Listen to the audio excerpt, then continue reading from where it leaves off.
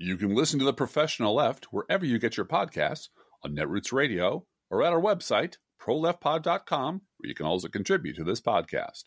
There's a PayPal button at our website, or you can mail us a letter and or contribution at P.O. Box 9133, Springfield, Illinois, 62791. This is the podcast for May 15th, 2020. It's not safe for work. Coming to you live from the Cornfield Resistance, where our governor is going to listen to the scientists no matter how loud the COVIDiots squeal. It's The Professional Left with Driftglass and Bluegal.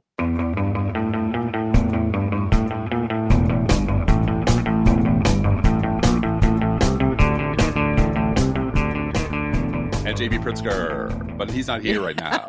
J.B. Pritzker's busy. He's busy right now. Yeah. I want to sing that song. In Illinois, we love the governor. Yeah. Yeah. Yeah. He's doing a good job. He is. And, he doesn't have a lot of time for podcasts or us, but we do like him. And we'll talk a little bit more about him later in the show. Although we are a valuable pipeline to the 9 liberals who live in our community. So if he wants to reach out to them. If he wants to reach out to those people. Yeah, he can just lean out the window. Their votes already. He does. But if he wants to keep them informed, then he can just lean out the window and yell, or he can come onto our podcast and we can invite him on to talk and stuff and ask him about underwriting us for a couple of $1 million. He could put on his vest and take his armored SUV down. Yeah, and we're going to play a little game at the end of this podcast called Compare and Contrast. Governor Rauner, Governor Hedge Fund with Governor Pritzker. But for now, I welcome you all to the Professional Left podcast. We only have time for one fake sponsor this week. This week's show is brought to you by our fake sponsor, My Primal Scream Pillow. Available not for purchase by our not premier members. My Primal Scream Pillow, it's just a pillow and you scream into it. Damn it. I was really hoping that we had some premium stuff to sell people for money, but we really don't. Actually, that's not true. We have merch at our website. Yes, we do. With graphics by our wonderful nerd angel, Tammy, who puts them up there. And we have the angel nerd, more, yes. We have a couple of more things we want to add to our suite of sweet merch that we're going to get to, soon, very soon down the road. At some point, very soon down the road. Yes, because that's Driftglass has all kinds of great ideas. And one of the things that was fascinating to me this week is finding out that a certain snarky website whose name begins with C. Yeah. HI VE is marketing T-shirts and stickers that say dumpster fire on them. Yeah, yep.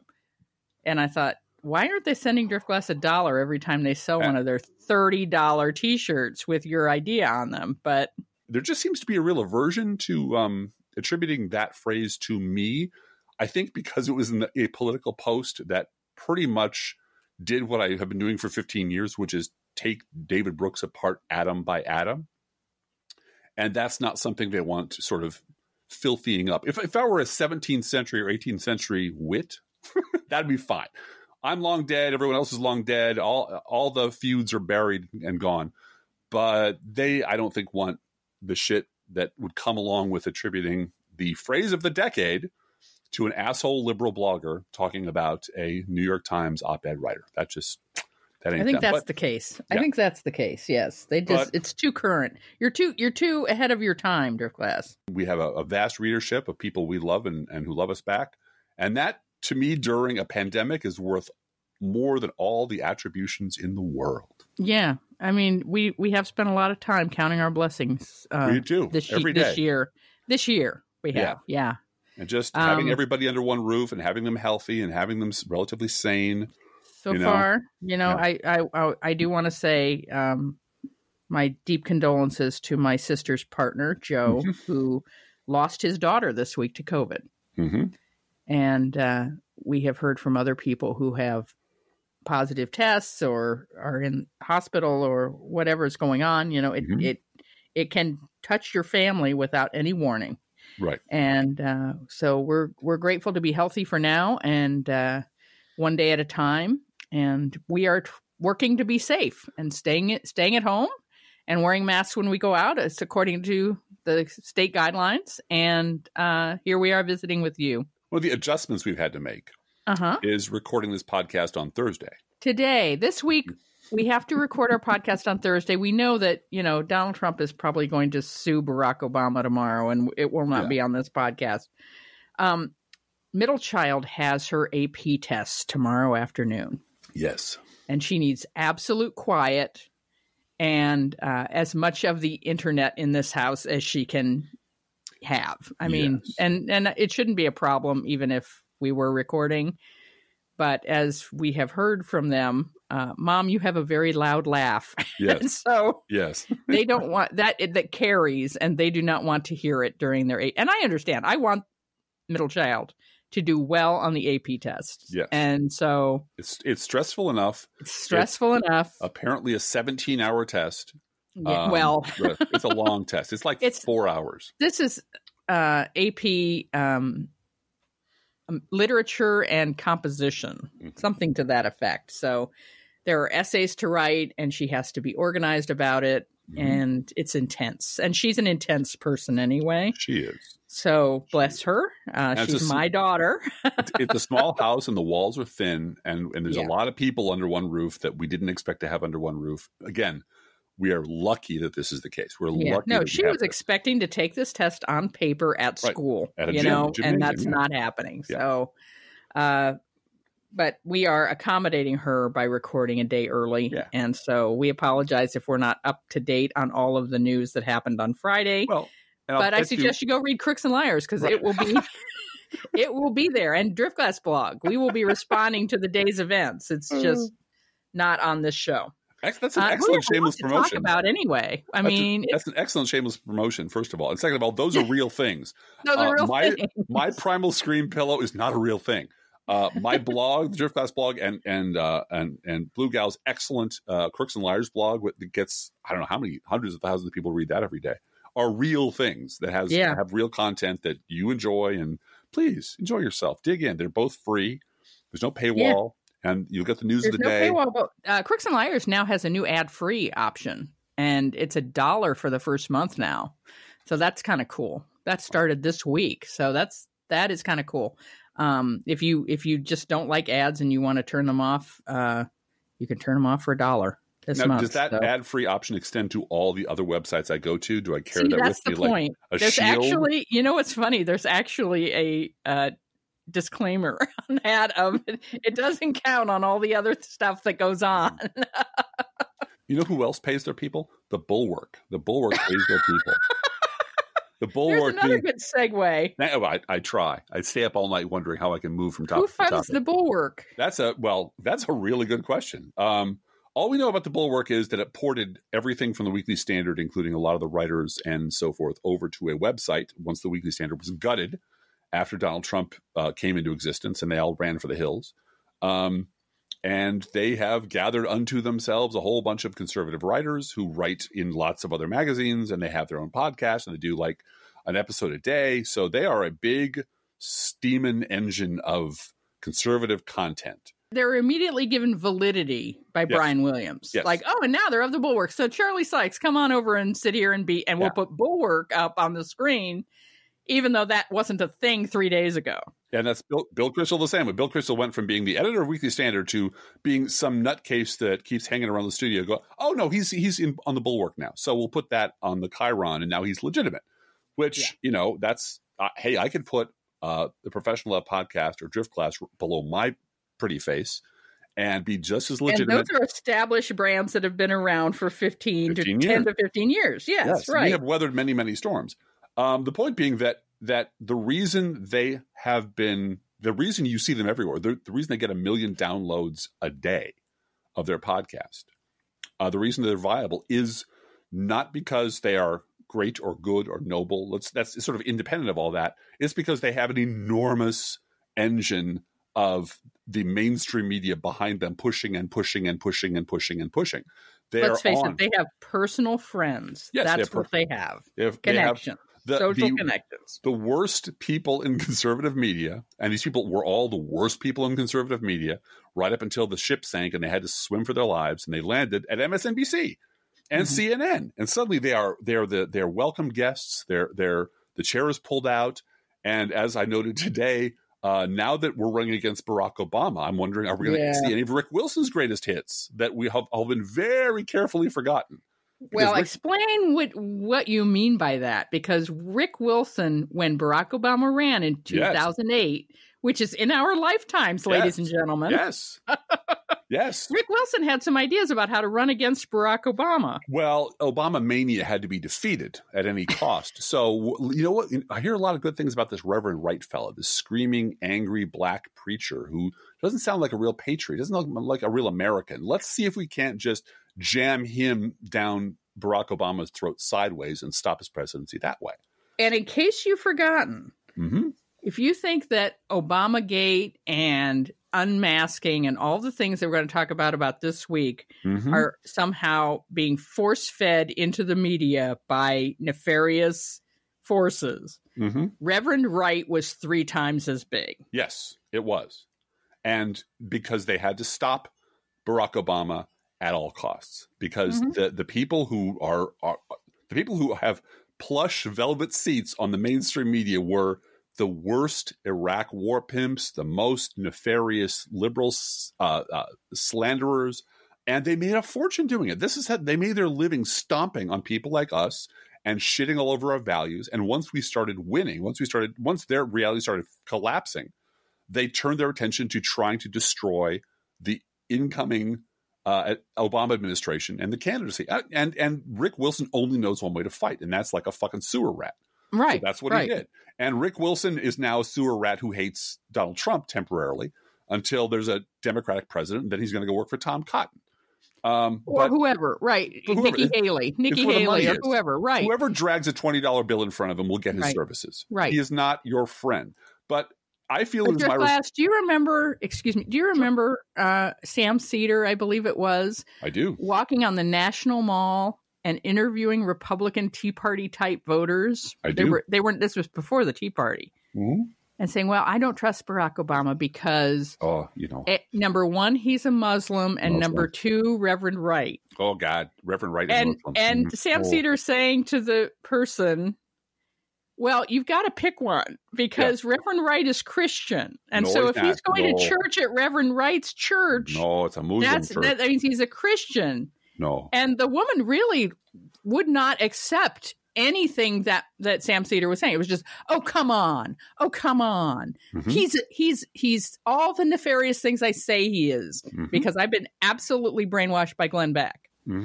And by Fox News and by 10 at that point 20 years of conservative hate radio. Glenn Beck was at Fox News at that point, So the idea that this is a brand new phenomena on the right is ridiculous. They have always been this way, and they've been this way because turning them into these people, engineering these people to become these brain dead, bleach guzzling, gun toting morons is what got Rick's candidates elected. And so. That was his job, was to get them elected. Yeah, that was his job. And he's utterly amoral. He doesn't really give a shit who he hurts or what burns to the ground around him, as long as he gets paid. And he and the rest of the boys of the Bulwark made a bet. They bet that Donald Trump would lose and that they would then come to power as the "we told you so" caucus of the Republican Party. But Donald Trump didn't lose. Suddenly they're on the outs with all these people who write all the checks. Well, where are we going to find a couch to crash on for the next 4 years? Hey, liberals are dopes. They'll let us do anything. Let's go crash at MSNBC and CNN. Well, how do we get in there? We'll just say shitty things about Donald Trump, and we'll be really mean about it, and it'll be true. And because they are so desperate for validation from conservatives, they will give us airtime. They'll give us book deals. They'll give us columns in the New York Times, writing and saying shit that liberals that they wouldn't give the time of fucking day to for 20 years. People on the left have been saying this shit about the Republican Party for decades. And we couldn't get anywhere near a fucking camera at all. And you go to sleep for 5 minutes, you wake up, and all the people who were shitting on you a day ago now have all the prime seating in the media. And there are no liberals to be found anywhere to ask them really simple questions. So my job, I believe it to be, is to monitor these people, is to keep tabs on them, because I absolutely know what their game is. Their game is to ride this out under the cover, in the bosom of liberal media until the storm passes, and then they will knife us in the back, And I have lots of people, dear liberal friends, who say, yeah, temporary alliances are very important. They do good ads, all of which is true. But, once we're done with them, like, no. They're using you, asshole, not the other way around. The people with the credibility, the people with the cachet, the people who were right about everything was us, not them. They were wrong about everything. You are loaning them your credibility, not the other way around. You are propping them up, not the other way around. And when they are done with you, they will shit on you. They will walk in front of, they will be done with all of their liberal friends. They'll turn around and say, look, I'm a both sides kind of guy. Look at all my dear liberal friends. It's time to bring the country together, and they'll have 3 coats of shellac on their lifeboats. Let's all unite around Tom Cotton, and you and I will be going, but, and all their liberal friends will be going, well, wait a minute, what, but no, except those liberal friends will never get time in front of a camera because it's who controls the camera. And the people who control the cameras keep pointing them at Charlie Sykes and Bill Kristol and Rick Wilson, not the other people who were right all along. So this week, I listen to the Bulwark podcast every now and then. And this week, Charlie Sykes was promoting an article in which he just strongly recommended that Joe Biden reach out to those McCain Republicans. The McCain-Palin Republicans? Those McCain-Palin Republicans. He got everything wrong and backwards. And this is an article in the Washington Monthly, but why Joe Biden should reach out to McCain Republicans. Did Charlie Sykes get paid to write this? No, he didn't write it. He promoted it. Oh, he promoted it. This is part of the sort of constellation of conservative writings that Bulwark uses its media position, which exists solely because they have friends at MSNBC and CNN to push. And this is a constant message with them that Joe Biden should remain in the center. Joe Biden should reach out to Republicans, which is fine. I have no problem with that. But I have a real problem with it coming from Charlie Sykes, because my take on this is like the pilgrims to the Virgin of Guadalupe. They should be approaching the Democratic Party on their knees, begging forgiveness. This, Donald Trump and the Republican Party that he heads, is entirely their fault. They have no business telling a single fucking Democrat what to do about anything. They watched their party fall completely to bits, be taken over by a madman, and all those base people, all of Charlie Sykes' listeners, all of Bill Kristol's readers, all flocked to the orange madman. And they're selling one of two stories. Either we never knew, in which case you're too stupid and your opinion is invalid, and you never knew, then why would I ever listen to you? Or I knew and I didn't care, because they were winning the elections, in which case you're amoral, and I don't want to give you the time of day. Either way, the Donald Trump Republican Party is entirely your fault. And if you would like to come to the Democratic Party and tell us how to run shit, get a job scrubbing floors for 10 years and work your way up the organization. You do not get to glide in from the apex of the GOP to the apex of the Democratic Party and tell us how to run shit. They should be scrubbing floors at a VA hospital. They absolutely should. For Iraq War veterans. And this idea that these people would need to be courted or pretty please, here's a cookie, No. They're the sinners. They're the ones with blood on their hands. And I see it, and you see it, and pretty much every liberal I know sees it. And what is fascinating is how deeply invested the mainstream media is in never mentioning the fact that Donald Trump would not exist but for people like Bill Kristol and Charlie Sykes and Joe Scarborough and Rick Wilson and all the rest of them. That they owe all of us a big fat fucking apology before we do anything for them. And if they can't muster that, then they're running a completely different game. If they can't admit this happened, that their actual history really exists and really did lead to this moment, then they're lying to you. If they're so afraid that someone will ask them some question about what they were doing in 2008 or 2010 or 12 or 14, if they're that terrified that they won't even entertain those questions, they're hiding something. And it cannot be good, and it can't be for the benefit of the Democratic Party. That is the end of my little speech about why you can't trust an ever-Trumper. Stuart Stevens is my exception. Bruce Bartlett is my exception. Stuart Stevens' book is entitled, as I recall, as I understand it, It Was All a Lie. Yes, liberals are right. Okay, no problem there. Boom. I don't want you running the Republican Party or the Democratic Party, but I accept the fact that you accept responsibility for your shit and the shit you did. Bruce Bartlett bailed on this party years ago and is one of its most vicious and continuous critics. I totally accept that. They're on my team. I do not trust anyone who blocks people and won't answer simple fucking questions about how their party got to be this way. And if the subject ever comes up, they fucking lie about it. Donald Trump is just a black swan event. He just showed up on the horizon. He hypnotized the entire party. He mesmerized all these good people who I loved and partied with, and who were my brothers and sisters. And they just lost their minds. Suddenly, the Republican Party turned into this other thing overnight in 2016, and I had nothing to do with it, and I'm completely confused. Well, if that's your resume, then no one should ever listen to anything you have to say about anything. So why don't you shut up and go away? Anyway, that really is the end of my soapbox about. Do you want to take a sip of hydrochloroquine? I need to take a sip. Wash it all out now. Like a lot of you out there, I am just tired of fighting a fight against people who should have been defeated 20 years ago. Or should be sued out of existence economically and in terms of career. Yes. And yet we keep returning to the same subject. And so now Donald Trump is going to run against Barack Obama. Yeah. How's that going to work out for him? Well, to quote Lucius Fox from The Dark Knight, good luck with that. Yeah. Good luck with that. Well, tell them the story of Lucius Fox in case they've forgotten. Oh, Lucius Fox. Lucius Fox is Morgan Freeman in The Dark Knight. And one of the employees there discovers Bruce Wayne's secret and decides that he's going to blackmail Bruce Wayne. And he comes in and says, I want $10 million a year for life. And I want this and I want that because I know your dirty secrets. Ha, ha, ha. I'll out you to the world. And Lucius Fox says to him words to the effect of, so your employer, one of the richest men in the world, who goes out and beats up criminals with his bare hands by night as a vigilante. And your plan is to threaten this man. Is that right? Is that your plan? And the employee suddenly realizes, oh, that's a really, really, really bad idea. And wishes him good luck with that. Mm-hmm. And Lucius Fox is Bruce Wayne's gadget man. Now, I look forward to Donald Trump trying to run against the most popular man in the solar system. Mm-hmm. I really do. Mm-hmm. But I do have a bone to pick with Barack Obama.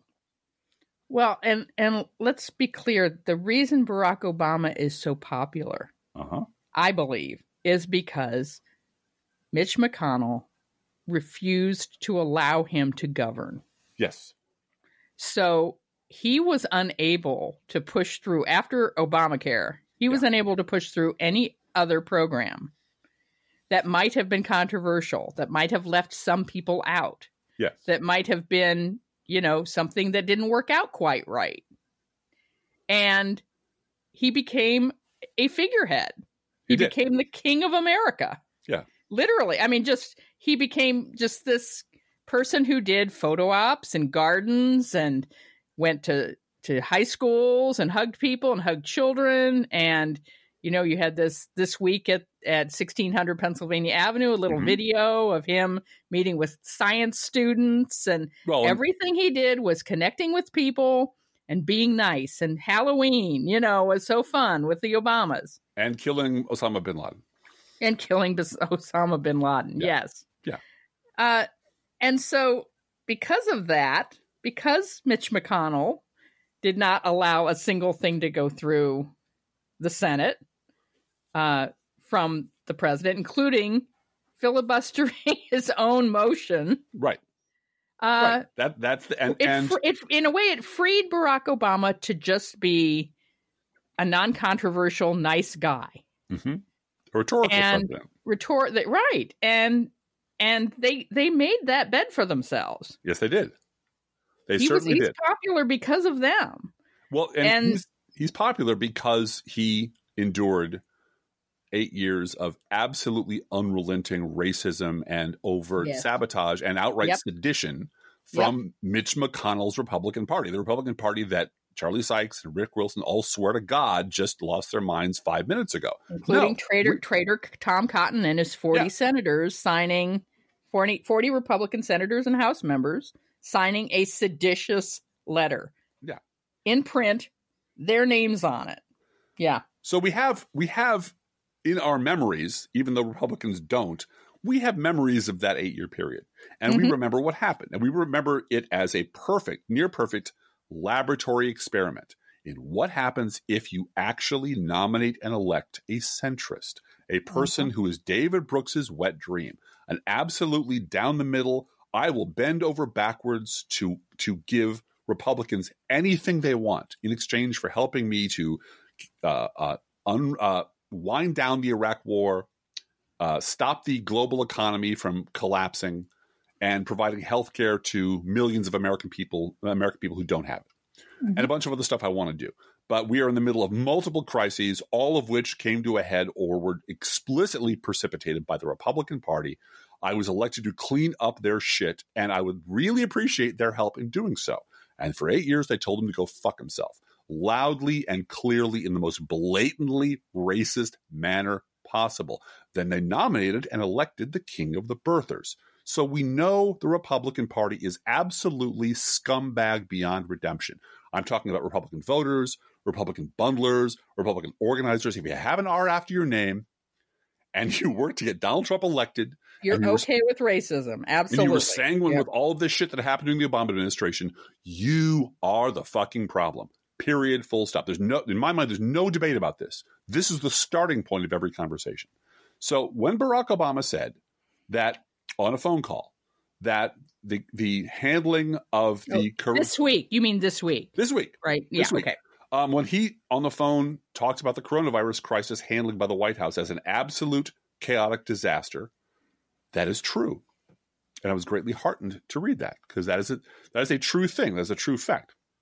My problem came 30 seconds later when 2004 DNC keynote Purple State Obama showed up, and then it was, and I'm quoting, "This election that's coming up on every level is so important because what we're going to be battling is," hold on to your seats, "not just a particular individual or a political party. What we're fighting against is these long-term trends in which being selfish, being tribal, being divided, and seeing the other as the enemy, that has become a stronger impulse in American life. And I cannot convey to you how stunningly wrong that is on every level. I get that in 2004 and 2008, when you're trying to impress, when you're literally going to Charles Krauthammer's house, when you're quoting George Will's good opinion, when you're sucking up to David Brooks by quoting I forget the name of the philosopher, Niebuhr. They're at a dinner party and they're quoting Niebuhr to each other, and they're all just giddy because this guy's smart and he's urbane and he's clever and my God, he's well read. We hate him and we're going to try to destroy him, but at least we can all get along. Those days are over. We had your administration. We had an 8-year test case in what happens if Republicans are actually given the perfect example of the Democratic president they all say they want. A person who will bend over backwards to work with them, who will give them credit for anything they want, who will give them anything they want, who will meet them at the 80-yard line and call it halfway. Well, he will at least meet them at the 50-yard line, and then they push him back to the 0-yard line every time. Yeah. Every time. And then the coup de grace was robbing you of your Supreme Court nomination. I am absolutely done with that Barack Obama, who keeps pretending that never happened. This election is about one individual, Mr. President. It really is about one political party. And that individual is Mitch McConnell. and it's this whole tribal bullshit. Christ almighty. While you're at it, why not just nag the Allies during World War II for being too tribal? Or the civil rights movement for being too tribal, because they were on the opposite side of people who had a different opinion than they did.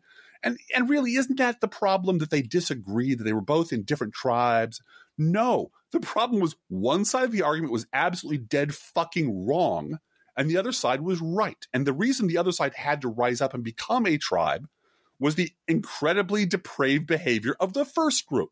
If the Republican Party were not a completely uncivilized band of thugs and racists and barbarians, we would not have to gather together to fight them. But we have to. If you want to call that a tribe, fine. I'm all for it. But this bullshit about how it's not about one party or one person, yes, it really is. Yes, it really is. And it bothers the shit out of me that you cannot form your mouth to say those words. I understand that your brand. I'm going to defend Barack Obama a little bit, though. All right. In that Barack Obama and Joe Biden, for that matter, feel that they have a responsibility to the Republic. I understand that. Your responsibility to the Republic is, as far as I can see, is we should have pushed the Confederates out to the Atlantic Ocean. Yes. In 1865 and been done with it. Yes. That is my position. I stick to that position. And Barack Obama and Biden, their position is, look, Republicans are still Americans. Right. And your opinion, I believe, is we cannot be on both sides of the Edmund Pettus Bridge. Absolutely my opinion. Yes. Yeah. And you can't. Yeah. And you can't. I don't know how.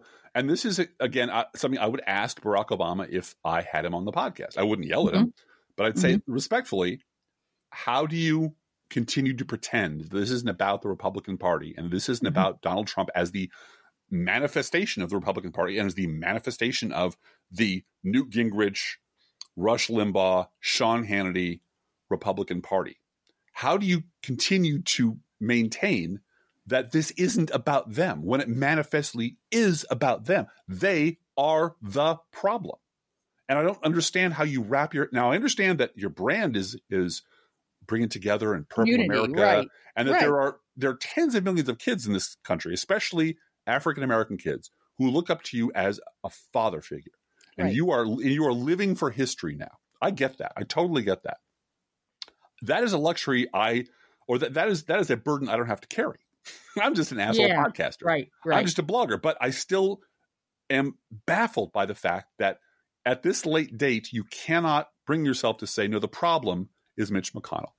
The problem is Donald Trump. And the problem is the party that created them. And I think he's leaving that to us. Okay. And preserving his brand as a uniter for the children that look up to him as dad. Probably so. And that does not excuse being willfully blind to, in print and in his discourse, to the wrong that has been done to him and his movement. Well, and that's what's so insidious about Republicanism. Yeah. See, in public, it can often be asymptomatic. Yes, it's kind of like COVID in that way. And this is something that actually this quarantine has lifted the veil on. Now, you and I saw this during the Iraq War, when George Bush was the greatest president on earth. He was the most brilliant tactician. He was the most brilliant general. He was the greatest economist. The Republicans really, really sold George Bush as the apotheosis of conservatism. He's just the best of the best of the best. And look at that vice president. He's even better. And when it all fell apart, they suddenly didn't know who he was. What are you talking about? I'm not a Republican. I never supported him. And exactly the same pattern is being repeated with Donald Trump on crack. It's happening twice as fast, and the destruction is twice as lethal, but it's exactly the same pattern from exactly the same people. And so we already know this. But most people out there, normal people who aren't podcasters, who aren't bloggers, who haven't been studying this stuff intently for decades and writing about it and thinking about it for decades, might not notice that their Republican family member or friend or the person at the store or the person in the pew next to him in the church is in fact a raving racist asshole, because Republicans have been taught to hide their disease in public. It's not polite to walk around just shrieking the N-word every time you see Barack Obama. It's not polite. Or brandishing a gun just because a woman is governor. Right. I mean, that's what's going on in Michigan, right? Yeah. But now so Republicanism has gone relatively undetected in the heartland because it's asymptomatic. Now, when Republicans get together and they talk among themselves, oh my goodness, all the sores on their body are exposed in their glory. And they talk about Hillary Clinton in the most vicious terms, and they talk about Barack Obama in the most racist terms. But they're smart enough to know that you don't say that shit in church. You might just sort of wink and nod at each other. That old Klan, the secret handshake shit. But you don't actually say this shit out loud. You let Rush Limbaugh do that. You let Sean Hannity do that. You express your frustration with the goddamn government, and then you go home and jerk off to Sean Hannity. But now we see them in all their glory. Now I think everyone should see them in all their glory. This is who they have always been, in private, among each other, under the rose, as they say. But now they're just doing it out and proud in public because Donald Trump says, yeah, fuck it, it's cool. Go ahead. Embrace your inner Klansmen brothers. Come on out of the woodwork. It's safe. And they've done it. They've left themselves with no way out. There's no way to back away from loving Donald Trump. Except, of course, when his regime collapses, you will see Tea Party 2.0. They never liked the truth. I gotta warn you about something. This morning on Fox and Friends, they aired an interview that was on an earlier Fox program. I'm not sure which one, but it was aired on Fox and Friends this morning. The secret Trump voter, the Trump voter who won't tell you. They will never talk to a pollster. No, but you know they're out there, and they just don't want the burden of being attacked on Facebook or in their families for supporting Donald Trump. But secretly, they know that the president's doing the best job he can. And that's how they're going to pretend and convince their. I hate doing this, Driftglass. Using the term reprogrammable meat bags is not in my lexicon. Yes, but it should be in Merriam-Webster's dictionary alongside Driftglass. It should be given credit. Yeah, but that's what they are. That's they're meat bags. We are all meat bags. What I'm interested in is not the meat bag. I'm interested in the programming. Yeah, because programming is what you can see. You can point to the TV screen and say, "Aha! We now have." Unmasking as the latest brainwash word that's being used on Fox without any explanation as to what it is. But it's terrible. But it's Solyndra, it's Benghazi, it's an exotic word that's not used every day, and it's a trigger word to trigger strong emotion. It's Burisma. It's how quickly did Burisma drop, right? It's Alinsky, it's Soros. It's very sinister sounding. Alinsky. Right. And so this segment saying, really, there's a tremendous number of secret Trump supporters out there. So you shouldn't feel alone if you support the president, because it's just not reflected in the polls, because there's so many people who will not talk to pollsters because they don't want the hassle of the angry left coming after them. Well, speaking for the angry left, as a middle-aged white guy, Republicans I have run into in Springfield have been remarkably candid about their really contemptuous opinion and their crazy conspiracy theories and their deep belief that Barack Obama really was a Muslim no matter what he says. And on and on and on and on. And these are pillars of the community. And the ones that don't believe that shit necessarily are perfectly willing to nod and nod and nod and count up the contributions and count up the votes and know that Rodney Davis will be reelected because these fucking morons will vote for them. And I don't necessarily believe that stuff, but I believe in tax cuts because I'm very rich. And that's what I'm in it for. And if I have to put up with listening to these rubes rant about, Bircher shit in front of me, while I sit in my coffee and eat my scrambled eggs, well, that's what I'll do, because at the end of the day, these idiots are going to give me a tax cut. And if I have to put up with Donald Trump, fuck the liberals. I don't like him anyway. So he's going to own the libs. He's going to give me a tax cut, and my life's going to continue being great. So you have these cynical manipulators at the top, and you have the Republican base voters who are very much reprogrammable meatbags. I don't like that word myself, but I understand it. And what bothers me so much is I don't consider it a kind thing to say. It isn't. But then I watch and it fits. It does. That's the problem. Wait a minute. I see the programming and I see the programming work. That it's not, 6 months ago it was the economy's great. My 401k is doing great, and that means Donald Trump's a great president. Right. Now it's, a lot of people out there are secretly supporting the president, and I don't have to tell a pollster how I'm voting. No. And you can see it in real time, this change of, we're just going to program you that you have to vote a certain way and give us the tax cut result that we want up here in Fox News land. Right. I did want to point out, Driftglass, that Lindsey Graham has responded to Donald Trump's tweet about subpoenaing Barack Obama. Yeah. And he said, be careful what you wish for. He said, I don't think I can, as chairman of the Senate Intelligence Committee, or Judiciary Committee, I don't believe I can do that, Mr. President. But even if I could, you got to be careful what you wish for.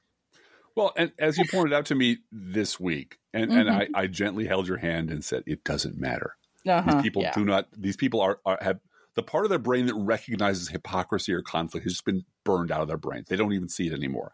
That Donald Trump can say on one day that he has absolute fucking authority to do anything he wants. Presidents have that authority. I'm a king. I can do whatever I want. The next day say, oh my God, can you believe Barack Obama investigated Michael Flynn? Oh my God, that's the worst scandal that's ever happened in American history. We need to haul his ass into court and make him testify. And not, well, he did it as president, right? And you just said presidents have absolute authority to do whatever they want.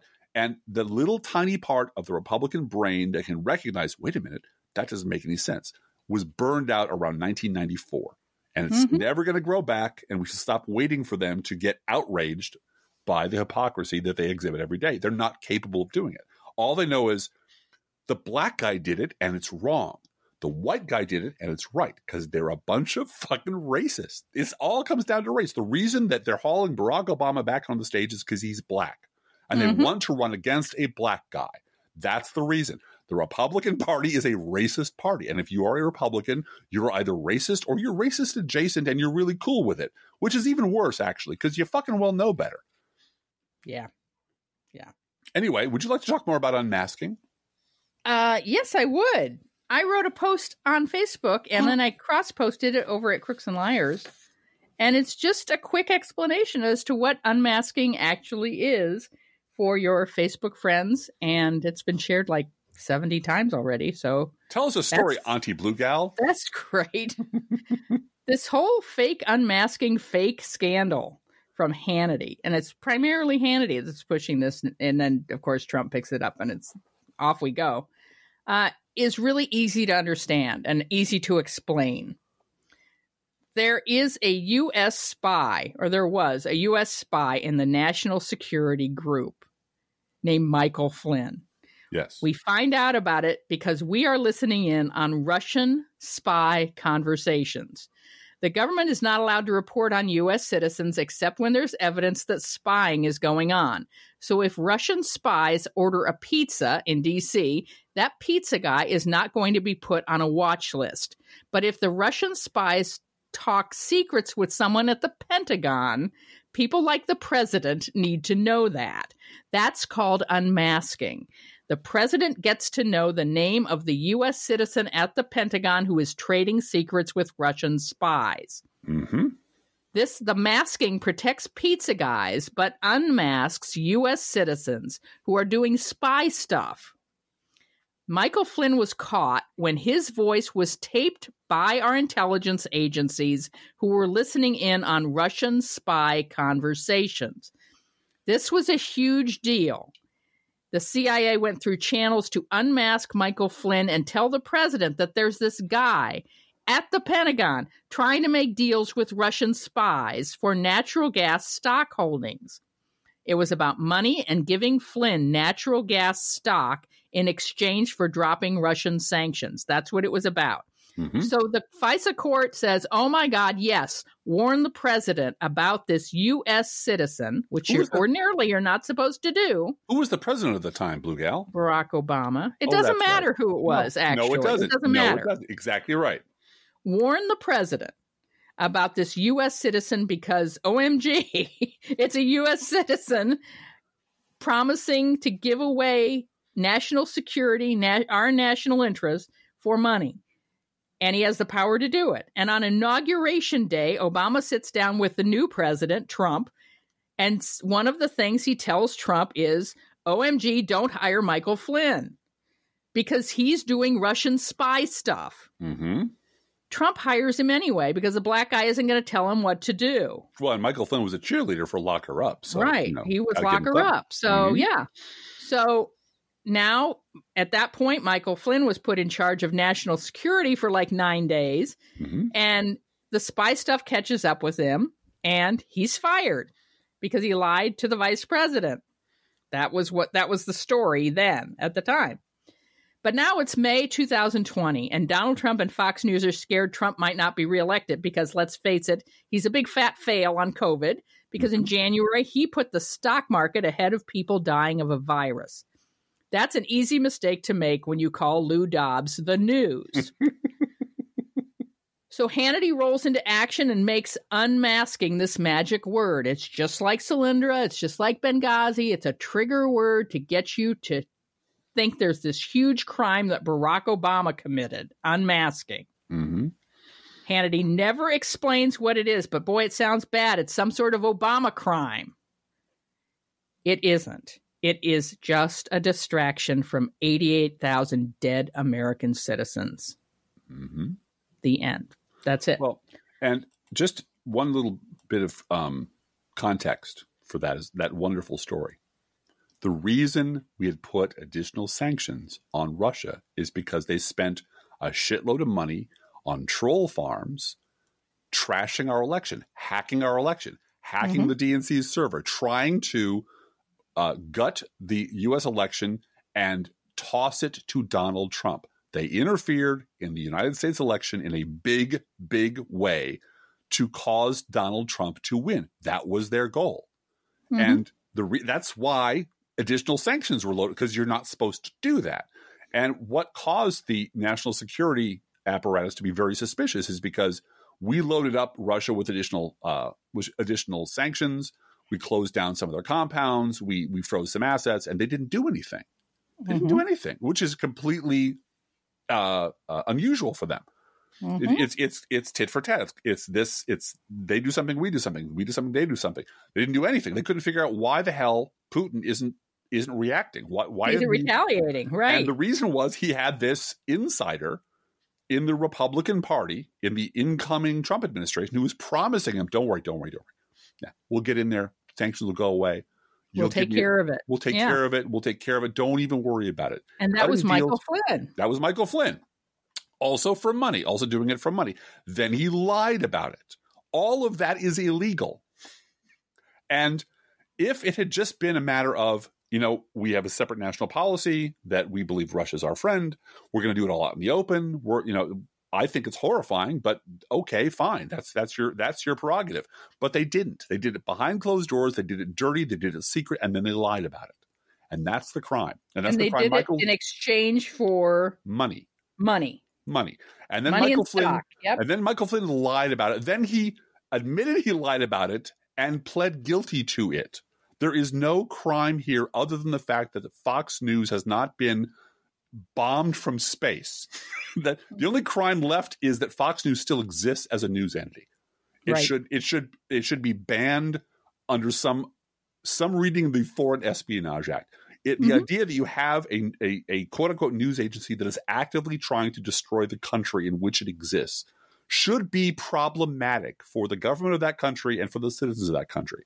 And the reason it isn't because we have a free market and everybody can do whatever they want. The crime here is that the Republican Party exists as it does today, that Fox News still exists, that right-wing hate radio continues to flourish. Those are the crimes.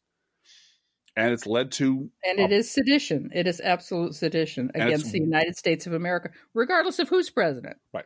And it's one disaster after another. The Republican Party for the last 40 years has been a record of escalating catastrophe, cover-up, blame shifting, racism, rinse, repeat, interrupted with tax cuts for rich people. That's the Republican Party. I did want to mention that Kathleen Parker, who we've talked about in the past. Yes, we have. But she had an interesting article in WAPO, or editorial in WAPO, about noticing that the Koch Industries Americans for Prosperity outfit has decided not to fund these reopen rallies. And so they fizzled. Yeah.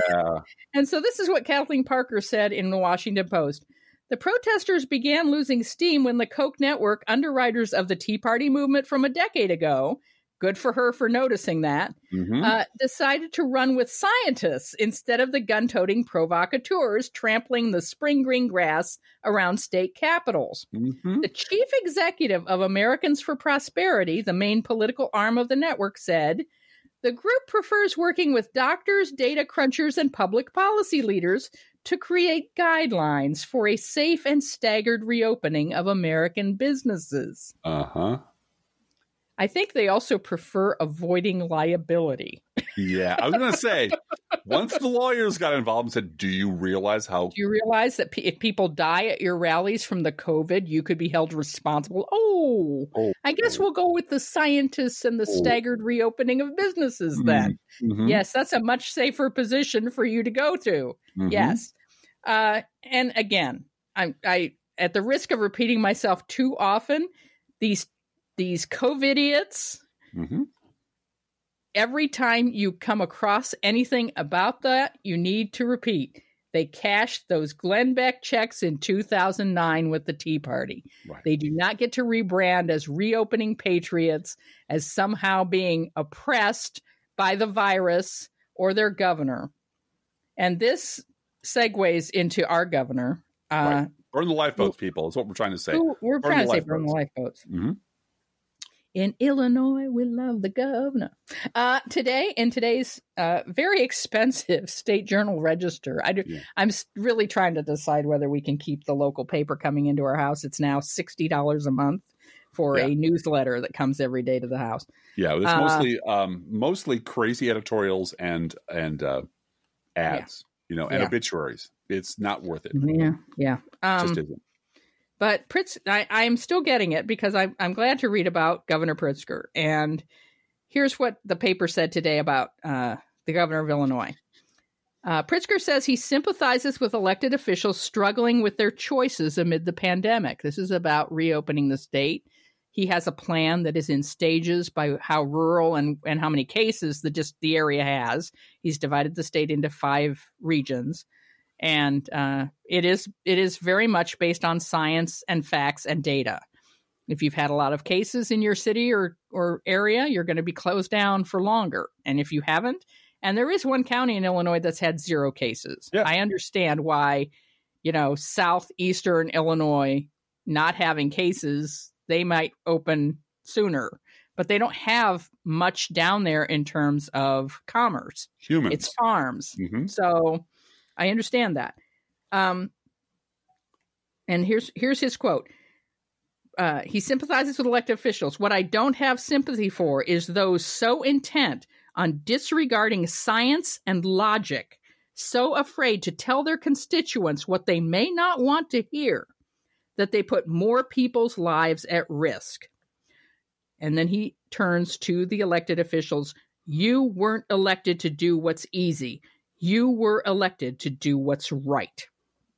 He said that while there would be consequences, there is no consequence the state could impose that is greater than the harm you will do to your own community. Mm-hmm. And I'm so proud of him for saying that. Let's compare and contrast him. Oh, to Governor Hedge Fund? With Governor Hedge Fund, with disgraced former Governor Hedge Fund, who promised. I thought he was going to move to his Italian villa when he lost the election. He promised. His wife promised us that we're going to flounce off to Italy and never see us again if we lose. And you lost, so you should leave. But apparently he can't do that. Instead, he's sticking around in his fake cowboy outfit, and he's writing that this is worse than the disease. He blasts. Rounder blasts. This is a headline from, where is it? Where is this paper I'm quoting from? It's it's Chicago. It's NBC Chicago. Okay. Former Illinois Governor Bruce Rauner believes it's time to reopen the state, and amid the coronavirus pandemic, blaming politics for the decision to keep restrictions in place. In a text message, Rauner argued that the state's phased reopening plan is a boon to Democrats, who he said are looking to benefit politically from the coronavirus, which is just about the filthiest, shittiest thing you can say. Now, why is filthy and shitty? That's why. Why is Governor Hedge Fund siding with armed lunatics trying to storm state capitals around the country? Because he wants to be in politics still. Now, contrast this with Governor Hedge Fund's headline from September of 2018, when he was running and losing an attempt to reelect himself, having failed to even propose a budget for 2 years. Do you know what he was back then, Bluegal? You know what he was calling himself back then? No, what was he calling himself back then? I'm reading the headline directly from the State Journal Register. Rauner dubs himself a centrist. Yes, He's a centrist. He sat in an interview and blamed the extremes on both sides, denouncing the extremes on both sides. And he just kept failing to answer the question, did you vote for Donald Trump? Did you vote for Donald Trump? Did you vote for Donald Trump? He wouldn't answer that question. And I remember that. He just stared into the middle distance with his dead eyes and just changed the subject. I'm not going to talk about that. I don't want to talk about that. It's really the extremes on both sides are the problem, and this is what they do. These are the two notes they know how to play. When they are trying to keep power or knock Democrats off from power, they side with their own party. Their own party is a shit pile of bigots and imbeciles. When they're trying to impress the press, when they're trying to mollify the media, suddenly it's the extremes on both sides. Bluegal, it's I'm a centrist. I play it right down the middle. That didn't work for Rauner. He lost big in Illinois, and now we have a governor who actually gives a shit about whether people live or die in this state, and who will side with scientists as opposed to armed gun nuts who want to pry the doors of the State House open and let viruses in.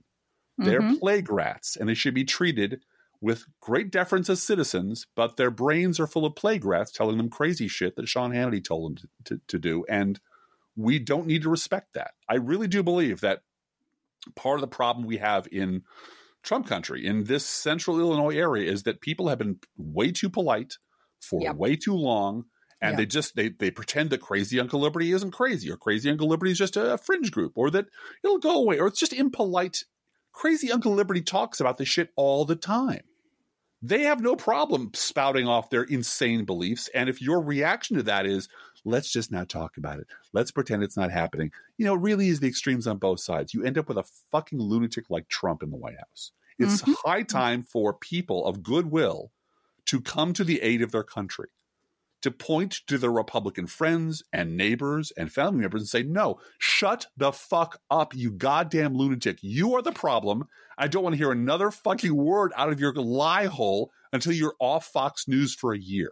You're a junkie. And I don't want to hear the words of a junkie about how great their drug is. Anyway, I promised I'd be off my soapbox, and I got right back on it. I apologize about it. But really, I love you, Driftglass. You know that. And you know I'm so proud to be your wife. And I know for a fact all this will be edited out, so I'm not really worried about it at all. No, it won't. No, it won't. I actually think that was your finest moment in the podcast. Thank you. Well, that's bad. It's been shit up till now, but hey. No, I didn't say that. Hey, each week we post to our Facebook page and website an internet kitty sent in by you, the listeners. But this week we have another dog. This week's internet dog is Elvis. Elvis was sent in by our English correspondent, Andy, in England. Hi, Andy. Andy, hey. Andy had coronavirus. He did. And I read that. It was several weeks ago. He wrote me to tell me, and I wanted to write him a big, long letter. And I never sat down to write him and tell him we love him. And I'm glad he's better. He is better. Yeah. Elvis belongs to Flo. And Flo is the little baby who was in Internet Kitty pajamas long, long ago, very early on in our Internet Kitty series. We posted a picture of Flo in her Internet Kitty pajamas long ago. Well, Elvis belongs to Flo. Elvis is the breed known as the golden omnivore. He'll even eat a gym bag. Yeah. So you have to watch out for Elvis. But, whenever he eats, for a fact that it's freshly poured. Mm-hmm. Whether you serve pet store perfection or dollar store direct, your cat or dog will sit on the kitchen floor and demand that the food they eat is only freshly poured. And then I have in the notes, sing the song, Fran. Sing the song, Fran. Do it. Forget. I swear to God, this is the most popular part of this podcast. I can talk for a month. I can hold up pictures. I can go topless. It doesn't matter. When I hear that my kids sing along with you on when I have the podcast on, then I'm like, okay, I can't not sing it. May I reveal a terrible secret about our family? My wife has invented a song for every child and every cat in this house in a separate individual composition. Has a song. which are great songs, which are really good. I urge her to write them down, and we'll have our own Bluegal songbook. Well, when I got to "I'm the meanest mommy in the whole wide world," I think I reached my limit. I think that proved that 3 is enough. 3 kids is enough. But at any rate, freshly poured. Oh, my Lord, it's freshly poured. And you can visit Elvis at our Facebook page or website. And you can send your internet kitty or other pet to us at our email address, proleftpodcast@gmail.com, where you can also write to both of us. Feel free to write us. We do love hearing from you. Be aware that if you write us at any of our addresses, we reserve the right to read your email or U.S. Postal Service. Go Postal Unions. Letter on the air, unless you say otherwise. We will be reading more letters next week. We will. I have promised myself that we need to get through some more of your letters. We so appreciate you writing to us. # Save the Post Office. And don't forget our gourmet coffee guideline. If you can afford to buy an espresso-based beverage for yourself, buy one for us. This is not charity. This is our job. Approximately 1% of our listeners support this podcast with a contribution, and you can too. See our website, proleftpod.com, for details.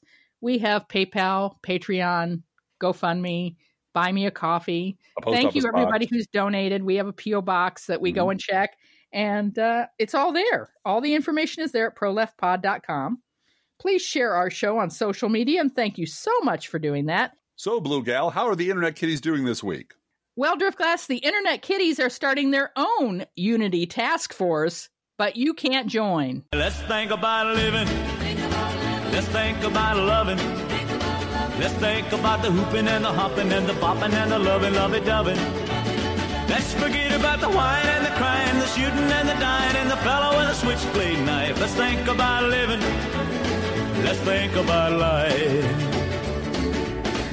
The Professional Left podcast is recorded under a Creative Commons license. Copyright 2019-2020, DGBG Productions.